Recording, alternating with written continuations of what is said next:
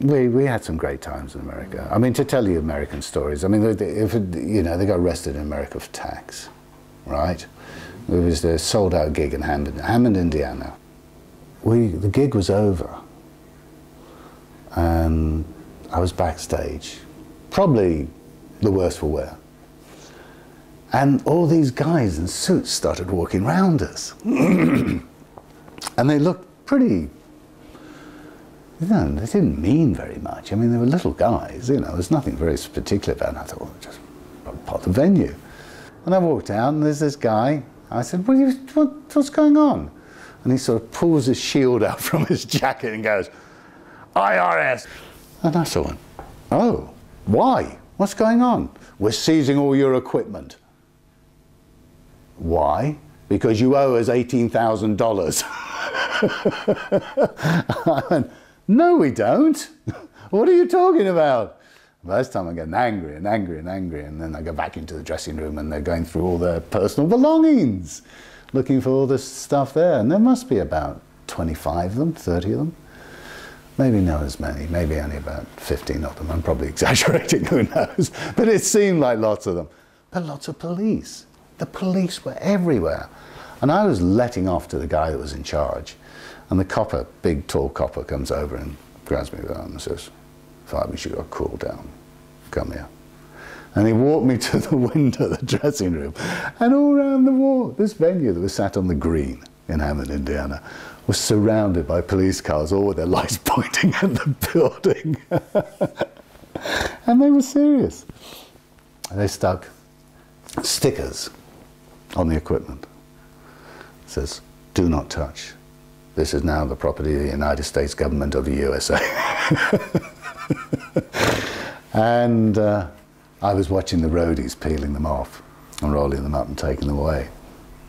Not thinking they were coming souvenirs. I thought they'd just taken souvenirs. Anyway, it all ended in a fray that night, and they kept the equipment at the venue.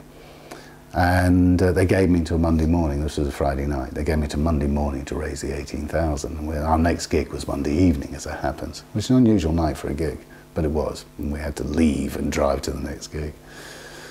And over the weekend, Richard Ogden made really good press of it. We were in the Mirror, we were in all the tabloids, the Mail picked up on it.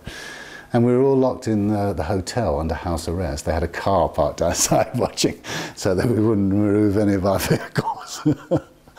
And of course, we just partied for the weekend. It was just one great laugh for the weekend, and just everybody went crazy and bought more and more drugs and found more and more women to bring back to the hotel.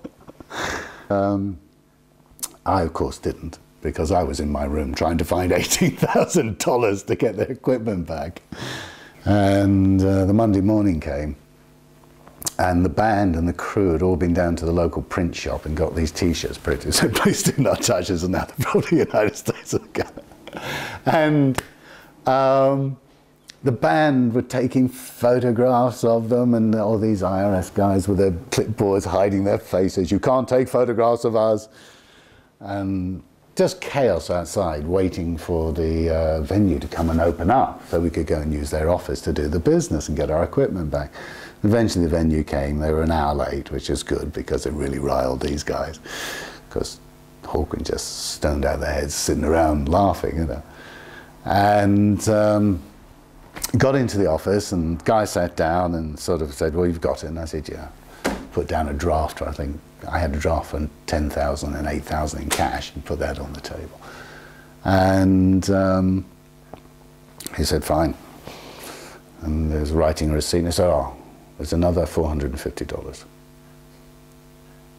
I said, "What for?" He said, "The rental of the venue to store your equipment in." I just let go.